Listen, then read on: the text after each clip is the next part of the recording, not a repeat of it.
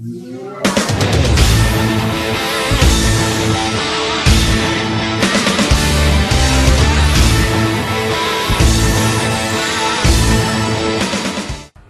guys, Roxel, welcome to another episode of Minecraft tutorials.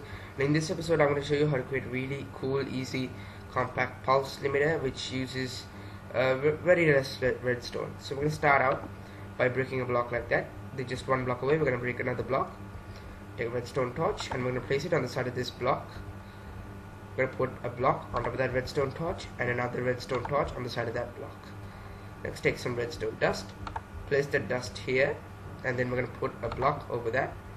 Take a repeater and place it facing the way, facing this place it facing the block which has the redstone torch, and set it to about 3 ticks.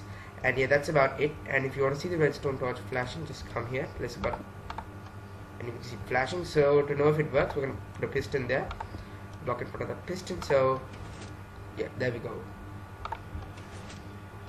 Okay, so yeah, thanks for watching. This is Roxel signing off. Don't forget to rate, comment,